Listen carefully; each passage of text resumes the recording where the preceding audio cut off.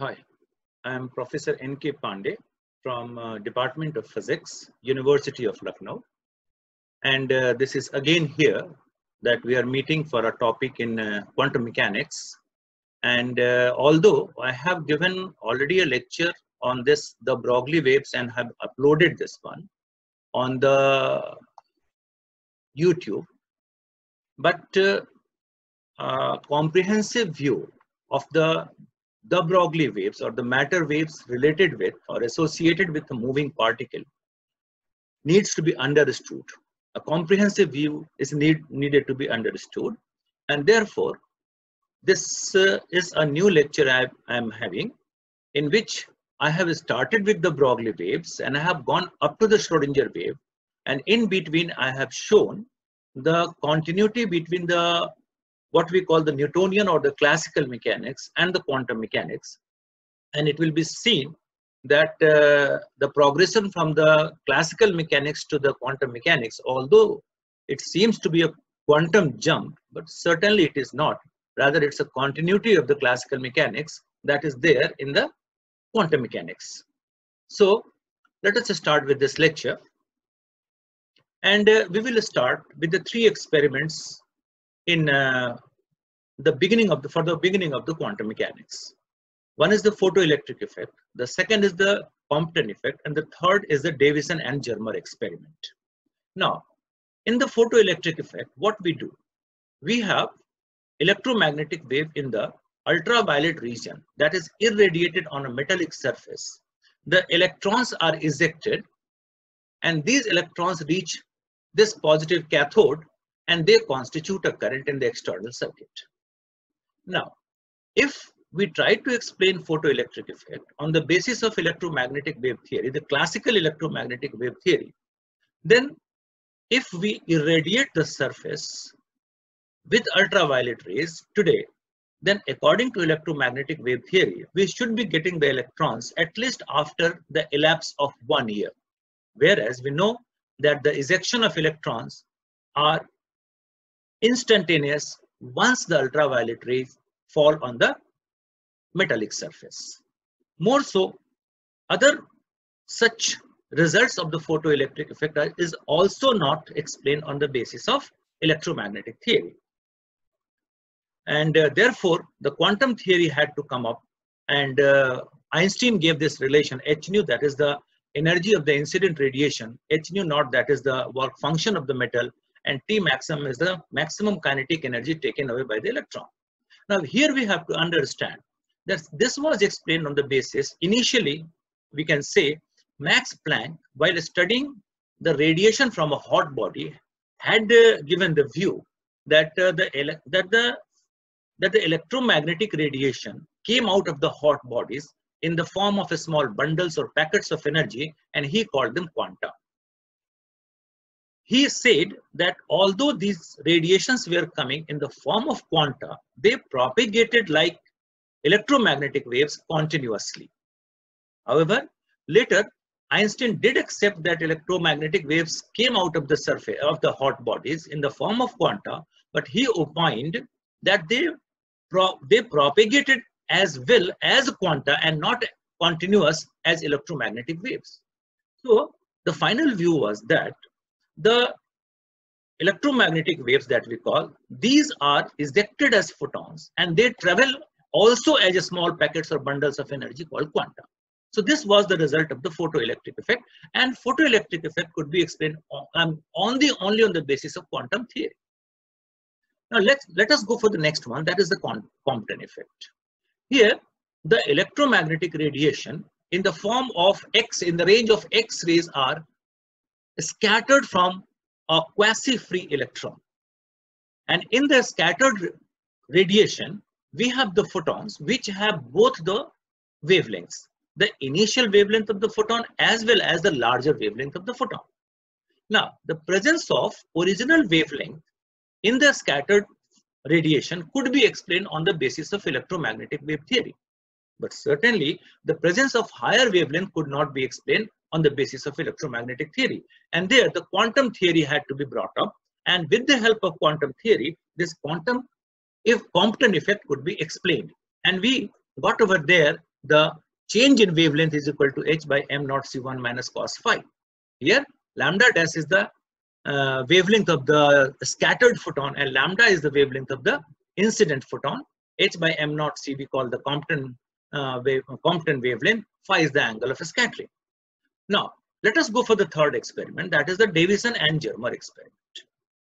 Here the accelerated electrons are made to fall on a nickel target, and in the nickel target, on being hit, when the nickel target was heated, then their atomic planes were arranged in regular fashion. So when these electrons are made to be incident on the nickel target, classically we should be expecting a uniform distribution of electrons in the scattered beam, whereas there were maxima and minima present in the scattered beam as detected by the electron detector. Now, this maxima and minima are the properties exhibited only by waves and not by particles.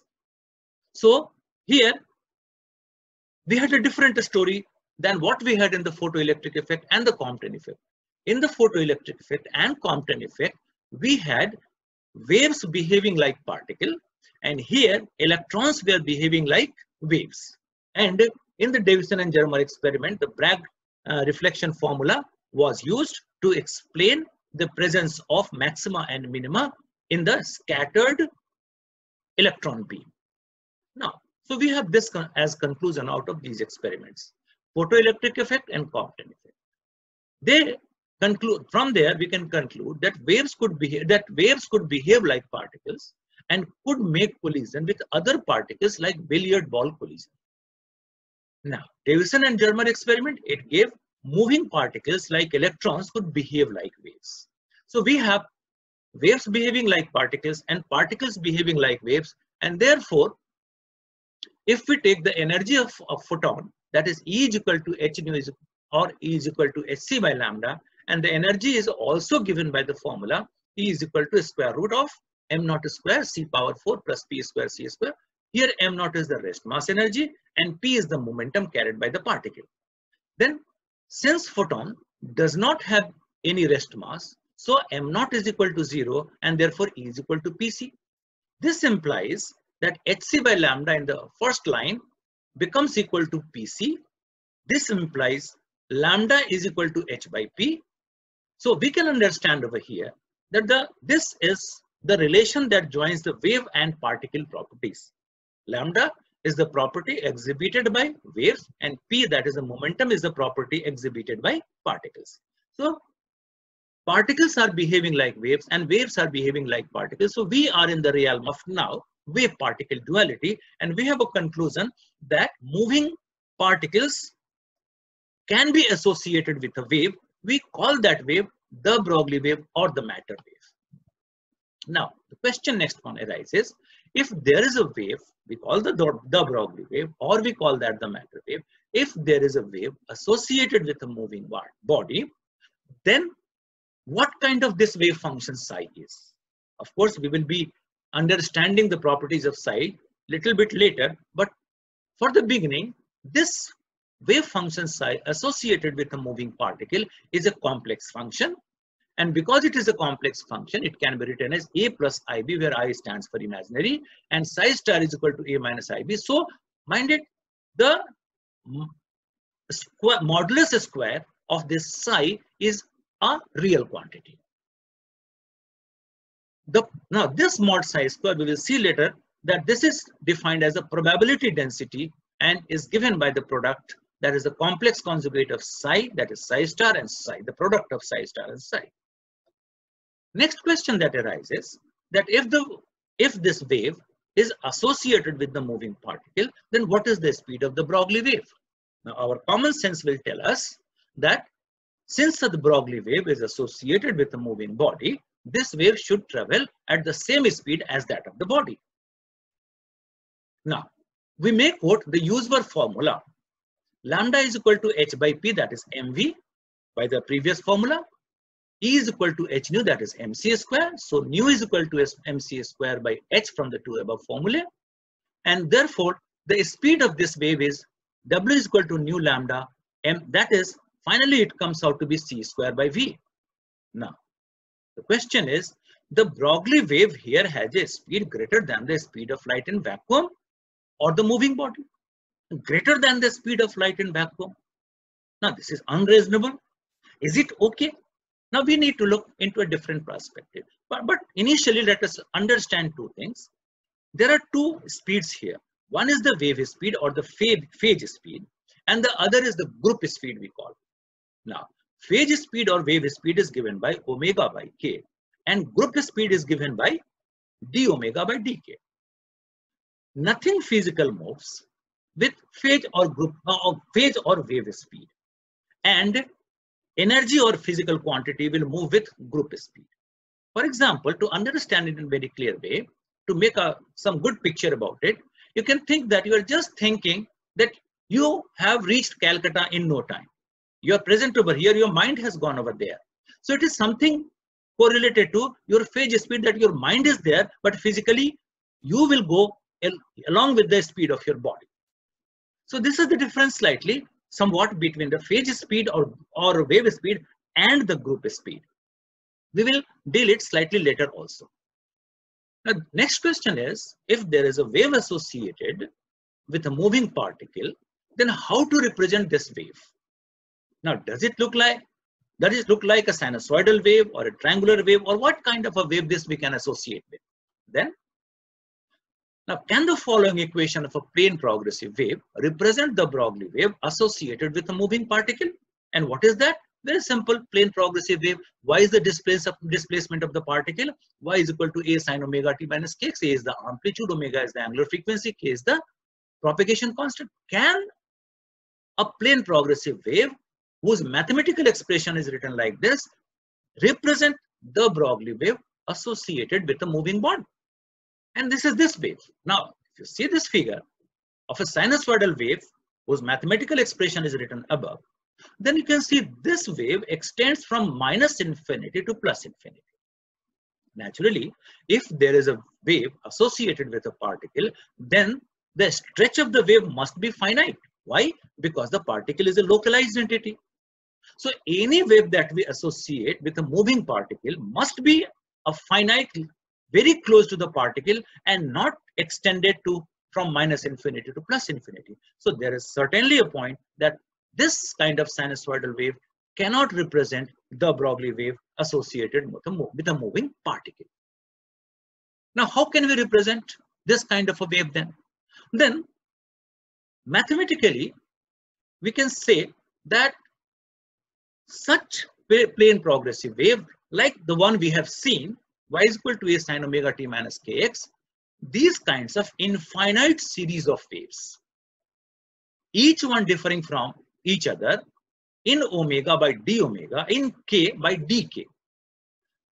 On superposition of these kinds of infinite series of waves, we will be getting a single wave packet. And that wave packet represents the wave associated with a moving particle. That means, mind it, here we have, this is what I have written over here. Now let us see, if we have one wave, psi 1 is equal to a cos omega t minus kx, and this wave is represented like this. We have another wave, just like a plane progressive wave, psi 2 is equal to a cos omega plus d omega t minus k plus dk x. And this wave will be represented psi 2 by this one. Only a slight difference in frequency, etc. are there. Now, the superposition of psi 1 and psi 2 is going to give 2a cos omega t minus kx cos d omega by 2 minus dk by 2. And this will be represented by this figure. Now, mind it, you can see from here that this cos omega t minus kx that is written over here, this one, this is having almost the same as the frequency of this and this, or the average of the two. And the amplitude of the resultant is twice a cos d omega by 2 minus dk by 2. So this figure, the envelope of this particular wave group, that has a frequency d omega by 2, and that has the propagation constant dk by 2. Now inside, this frequency is same as omega. So the frequency of this envelope is d omega by 2 and propagation constant dk by 2. Now mind it, So this kind of a wave group, this is the envelope of this one. This envelope will represent a wave associated with a moving particle, so that the particle is located somewhere in between from this end to this end. Now, if you see it, then this resembles Beats phenomenon in what? Beats phenomenon in sound waves, where you have two tuning forks of frequency 250 hertz and 252 hertz. Let us suppose you vibrate once, first one having a frequency 250 hertz, it will start with a humming sound. Similarly, if you pluck the other one, then again you have a humming sound, almost similar, having a slight difference in frequency. And the superposition of two is going to give you that this one we are representing here, it will give you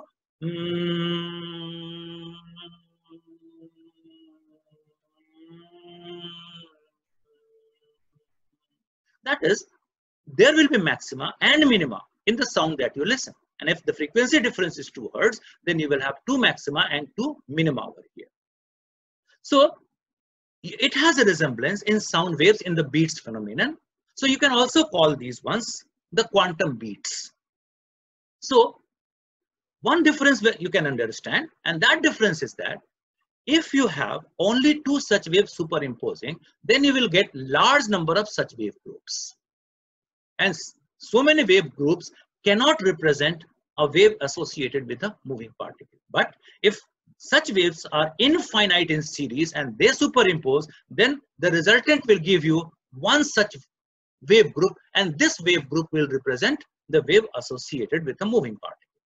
So now let us go back to the what we call the wave speed and the group speed.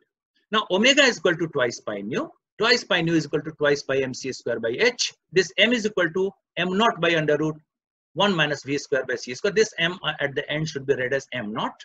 Similarly, k is equal to 2 pi by lambda, 2 pi m by v, and m is equal to m naught. Here it is m naught, correct. H under root 1 minus v square by c square. Then w is equal to omega by k is equal to c square. Mind it, w is equal to omega by k is the phase speed that I have explained. It can have a speed greater than the speed of light in vacuum. But if you differentiate the above to d omega dk, then you will get u is equal to v. That is the speed of the particle, and the wave group has the same speed. That means the wave group that we have seen just now, this one associated with a moving speed, will have the same speed as that of the particle. And the particle will be somewhere located somewhere from one end to the other. Now, as we have seen, because we are associating a wave with a moving particle, then naturally, particle which is a localized entity, we are making the localization of the particle uncertain, at least to the extent of the stretch of the wave. For example, if we have a broad wave packet associated with the moving particle like this, then you can see that here it is easier to understand, to estimate the wavelength of the wave, but the location of the particle becomes uncertain as to where it is located from here to here.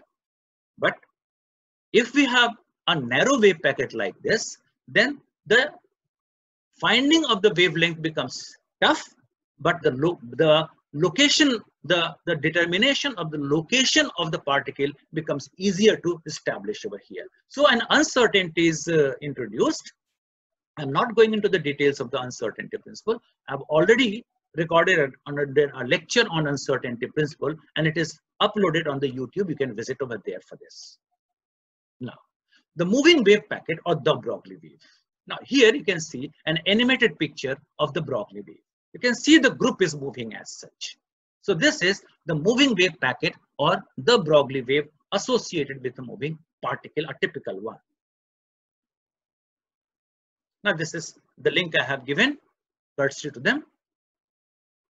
Now, what are the properties of the wave function? We have seen that it is a complex quantity. We have seen that it has the same speed as the speed of the wave. We have seen that a wave group represents a wave associated with a moving particle. The wave function psi is there. Psi is a complex function. So what are the properties of this wave function psi? So Number one, psi must be a solution of Schrodinger equation, that we will come a little later. It must be a continuous function of x.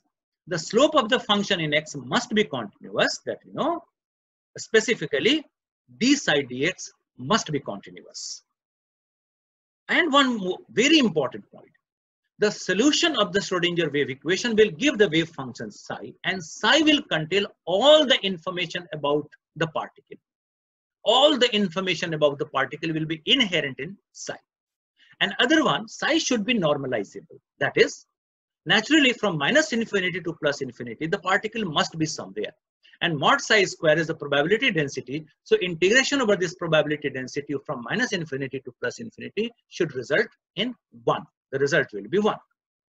Now this minus infinity and plus infinity is simply a point that we have to understand is the extent of the wave or the wave group associated with the particle. From one end to the other, the particle must be located, and integration from one end to the other of the wave group will give you mod psi square dx is equal to 1 integration.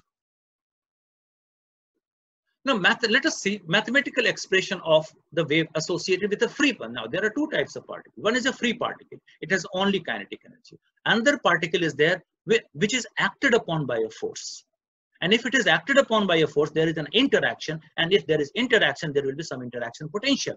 So, a free particle has only kinetic energy, and a particle acted upon by a force will have some potential or potential energy. So, we are talking about a free particle.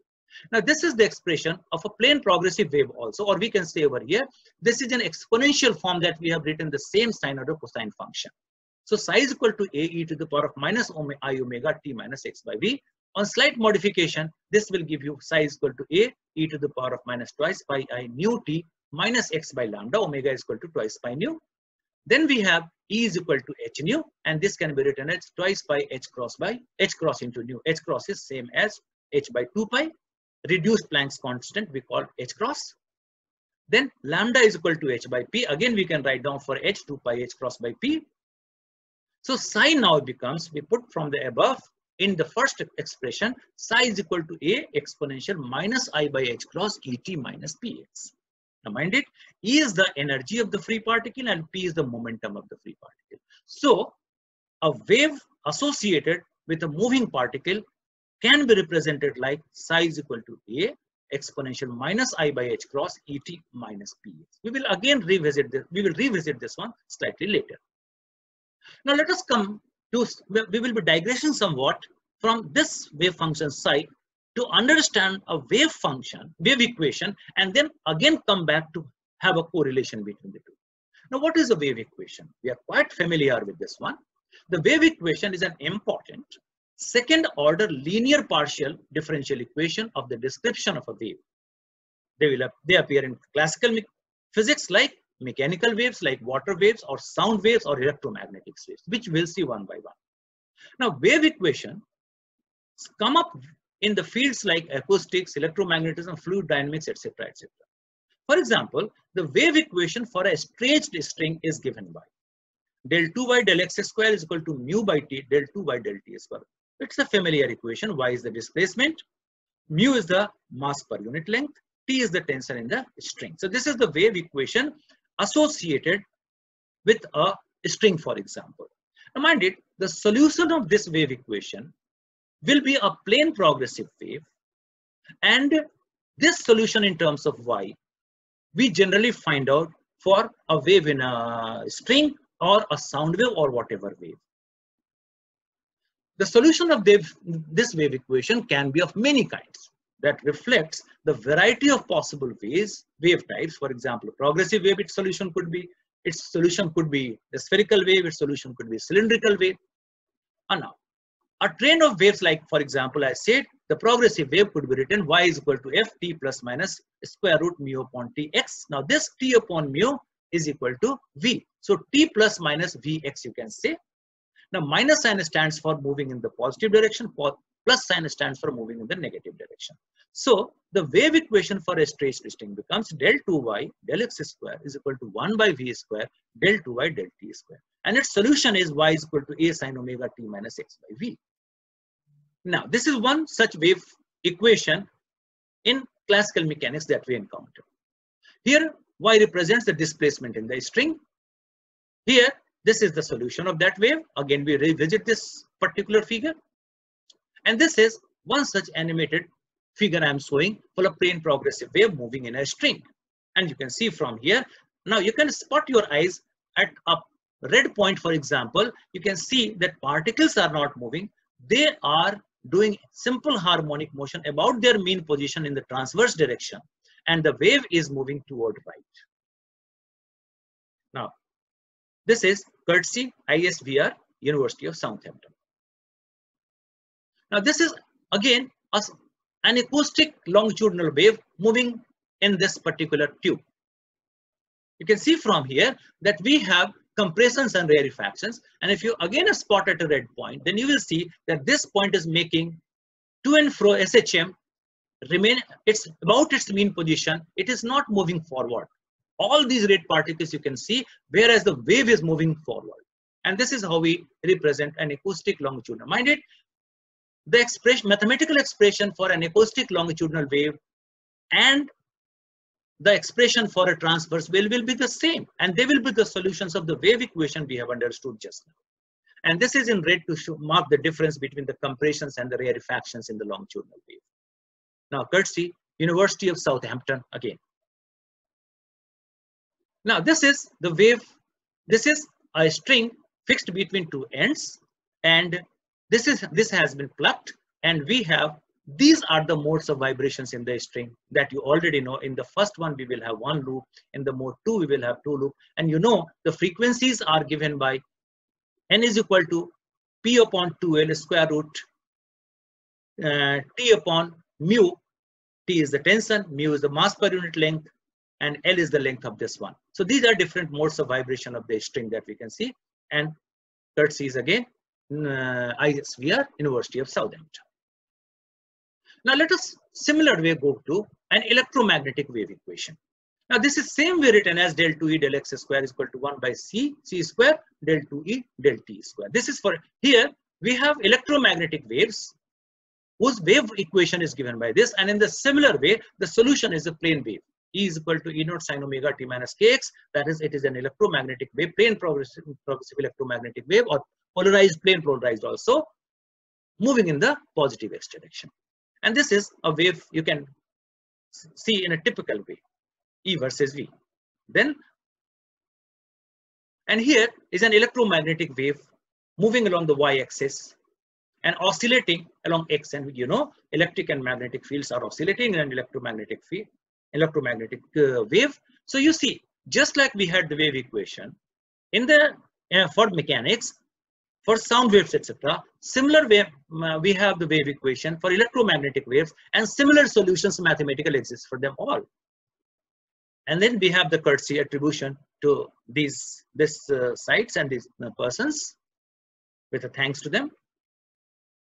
Now, here is the catch that we have to pick up. Now, what is the position of y, that is the displacement of the displacement in the case of sound wave or the wave in a string, or the electric field or magnetic field in an electromagnetic wave? What the position of those over there and the psi over here in the wave associated with the moving particle or the Broglie wave are similar.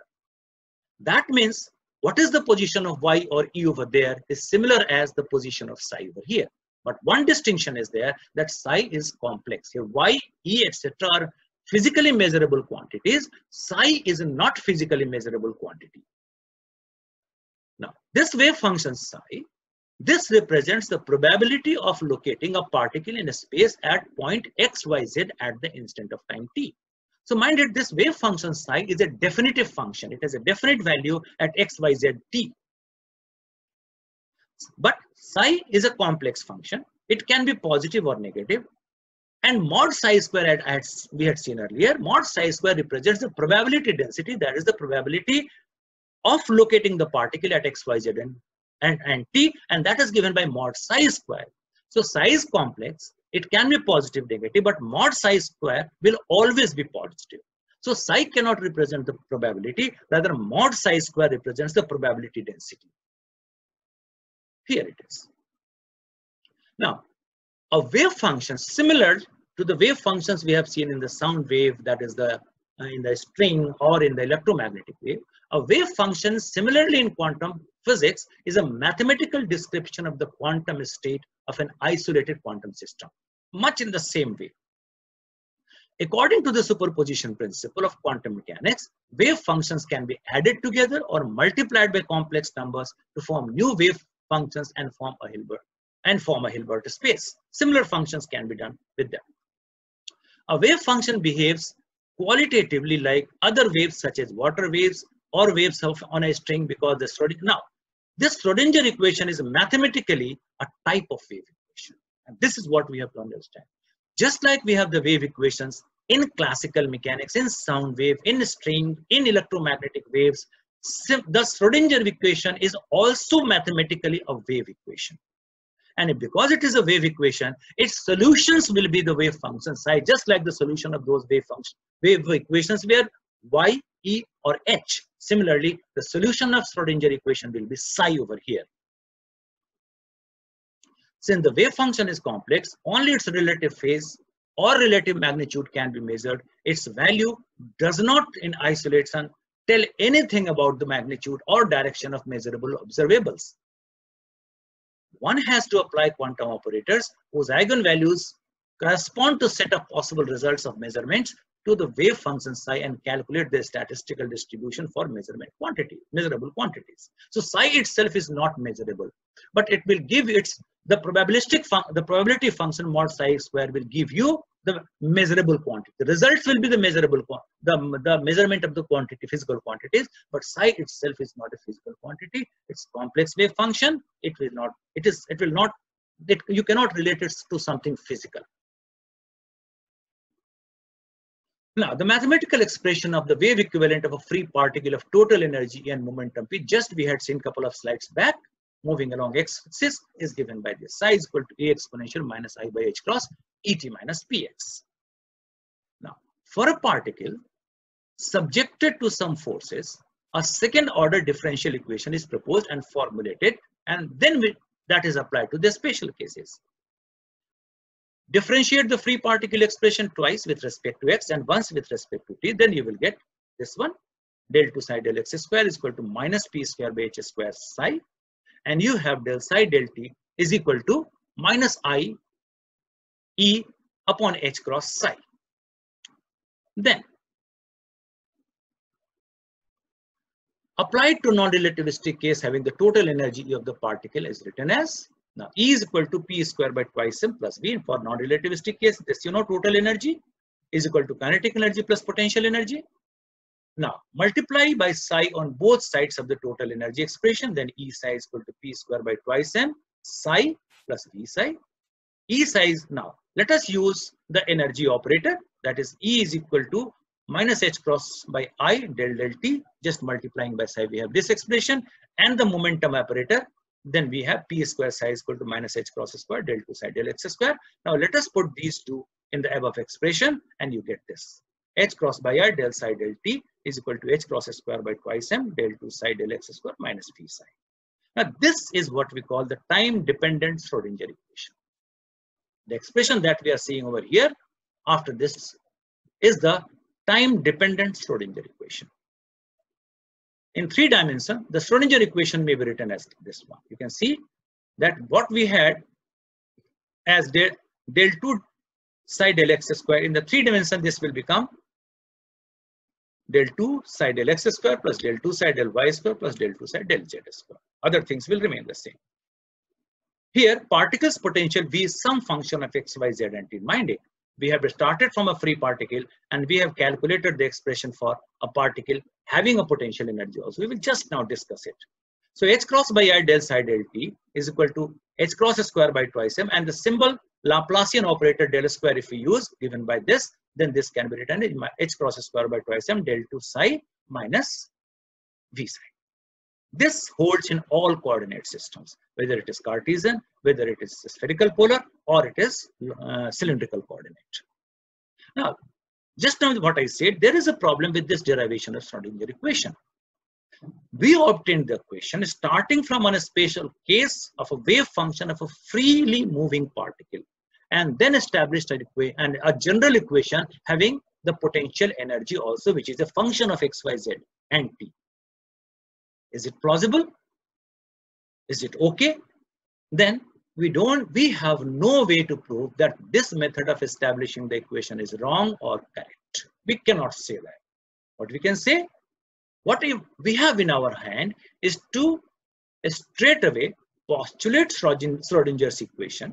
We postulate Schrödinger equation, solve it for different variants of physical conditions, and compare the results of calculations with results of experiment. We don't go for whether we can derive this way or derive that way, or we cannot do that. We postulate Schrödinger equation, solve it for different conditions, match it with the experimental results. If they match, accept it. If they don't match, discard it. Schrödinger equation cannot be derived from the first principle basically. Why? Because Schrödinger equation is the first principle in itself. It is in itself a first principle. So you cannot derive it from some other first principle. The equation is a postulate in the same sense as the postulate of a special relativity or laws of thermodynamics. They have been established based on varied experiences. They are not derivable. They are themselves postulates. In the much similar way, as they are the fundamental generalization, valid as empirical data, Schrödinger equation can also be postulated. And just like that, I have said that their results should be compared with the experimental results. If they give the closer results, accept them. If they don't give, don't accept them. But fortunately, Schrödinger equations have given very, very accurate results in almost all the areas. Form of Schrödinger equation depends on the physical situation. The most general form is the time-dependent Schrödinger equation, which gives a description of a system evolving with time. And this is time-dependent Schrödinger equation that I have said. This is a general one. In a nutshell, because the quantity in the parenthesis is nothing but the Hamiltonian, so this time-dependent Schrödinger equation can be written as Ix cross del t psi h psi Hamiltonian psi. The general equation is indeed quite general, used throughout quantum mechanics for everything from the Dirac equation to quantum field theory by plugging in various complicated expressions for the Hamiltonian. The specific non-relativistic version is a simplified approximation to reality, which is quite accurate in many situations, but very inaccurate in others. Time-independent Schrödinger equation that we use for a steady-state solution of the wave function psi. And that describes the stationary states. That is, here we have. The V is removed from here, you can see. Psi is a function only of x, y, z. And the eigenvalue equation comes out to be E psi is equal to H psi, where again H is the Hamiltonian. When the Hamiltonian operator H acts on a certain wave function psi, the result is proportional to the same wave function psi, then psi is a stationary state and the proportionality constant E is the energy of the state. Mind it, generally whenever we solve this equation for any system, then we have values of E coming out to be discrete. E does not come out to be continuous. Now this does not mean that there is difficulty in solving this equation or this equation in getting continuous values of E. Rather, the quantization or the discrete value comes as a natural consequence in quantum mechanics. For example, if you solve it for the hydrogen atom, E will have discrete values of energy minus 13.6 electron volt, minus 3.4 electron volt, minus 1.51 electron volt, minus 0.85 electron volt, etc., for n is equal to 1, 2, 3, 4, etc. In large number of cases, the potential energy V is not a function of time, but a position only. For such cases, any reference to time is excluded. So in this one, if you distinguish between the time function and the xyz function, then you can remove time dependence, and then you will be getting finally as del 2 psi del x squares plus 2m by h cross square E minus V psi is equal to 0. Here V is a function of x, y, z only, not of time. So this is time independent Schrodinger equation. In quantum mechanics, the analogous of Newton's law is Schrodinger equation. What happens in Newtonian mechanics? You apply a definite amount of force, you get a definite amount of acceleration, a definite amount of displacement, a definite mass of the particle is there. So everything we talk about in Newtonian mechanics are definite. We apply 1 Newton force, an acceleration of 1 meter per square second will be produced in a mass of 1 kilogram. There will be displacement this much in this much time. All the things are definitive. But if we solve the Schrodinger equation and get psi, and then we make mod psi square, then you will see that we do not get definitive values in the subatomic world. That is, the solution of Schrodinger equation does not predict definitive value. Here we talk in terms of the probabilistic values. For example, if we have to express the first Bohr radius, how do we say it? We cannot say that the first Bohr radius is 0.51 angstrom. No. What we can say that if we make large number of measurements of the first Bohr radius, large number of measurements, then the most probable value of the radius will be 0.51 angstrom. Everything we measure in quantum mechanics are all probabilistic.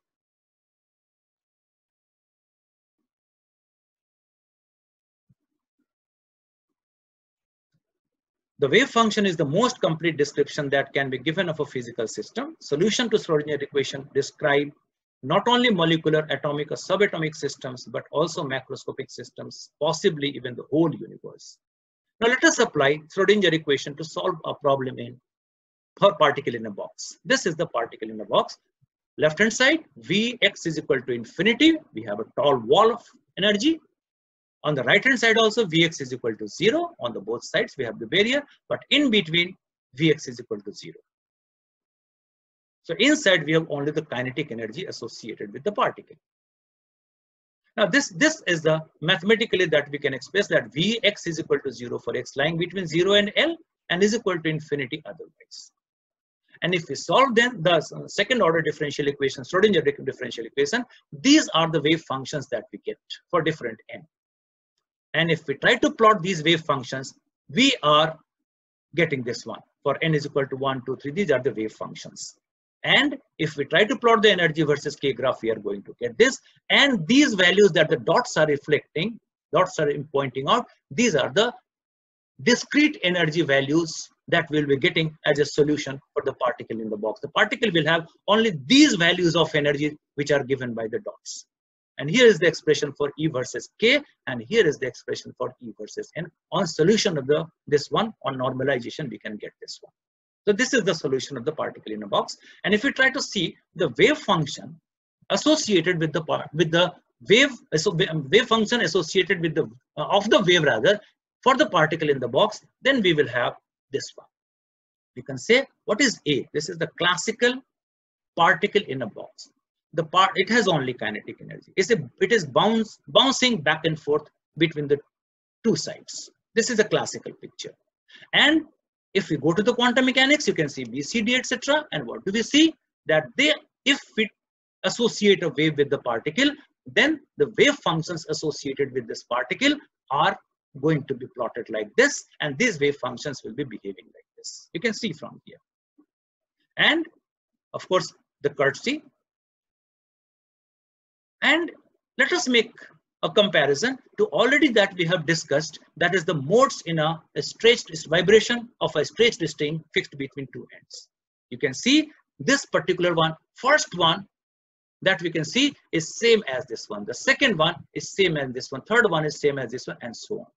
You can see from these places that we have the same analogy that we had in the classical mechanics and that in the quantum mechanics. So we have a continuity from the classical mechanics to the quantum mechanics, whether it is the wave equation, or it is the solution of the wave equation, or it is YE resembling psi, or the wave function, nature of the wave functions that we have, only with the difference that psi is a complex one.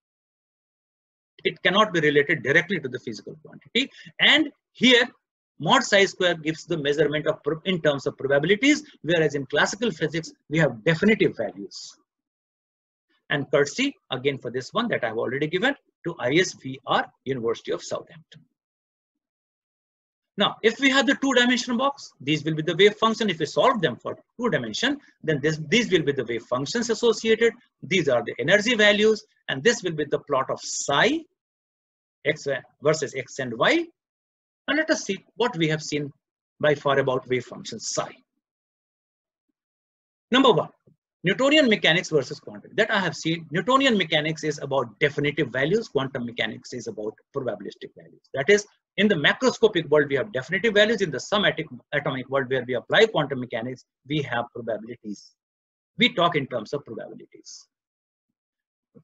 And similar to what we have, the wave equations in Newtonian mechanics, similar wave equation is there in terms of the Schrödinger wave equation in quantum mechanics.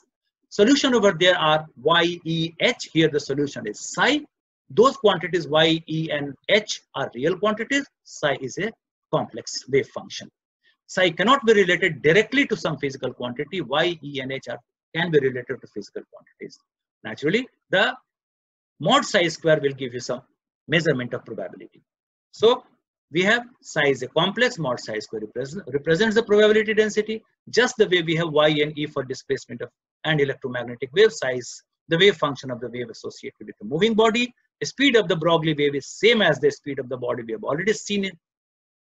Psi is formed by superposition of infinite number of sinusoidal waves differing from each other by delta omega delta k. A wave called the matter wave or the Broglie wave is associated with the moving particle, leading to uncertainty in the position of the particle. The moment we associate a wave with a particle, you have an uncertainty inherent in the system that you will find when you try to locate the particle. Now, psi is certainly a solution of the Schrödinger equation. And Schrödinger equation in itself is a postulate like the theory of special relativity or the laws of thermodynamics. And here is a very simple joke taken from, let us say, the internet. A fellow is saying, basically, I came here as an undergraduate to look for girls, as it happens in the youth, accidentally got hooked on quantum physics and have been here ever since. Mind it, quantum mechanics is a very, very interesting field. And if you understand this, only that it is interesting to, otherwise certainly it is boring. And while making a transportation or making yourself coming from classical physics to quantum mechanics, it is not just a jerk from classical to quantum. Rather, it is a continuity from classical mechanics to quantum mechanics, and that is what I have tried to establish today in my lecture on the Broglie waves leading to Schrödinger wave equation. Thank you very much for your kind attention. Many of my lectures are uploaded on the YouTube on selected topics in quantum mechanics. You can visit them over there. If you can like them, and if you subscribe to them, then the notification will automatically come to you when the next lecture is uploaded. So do visit YouTube link of mine, and you will get so many lectures on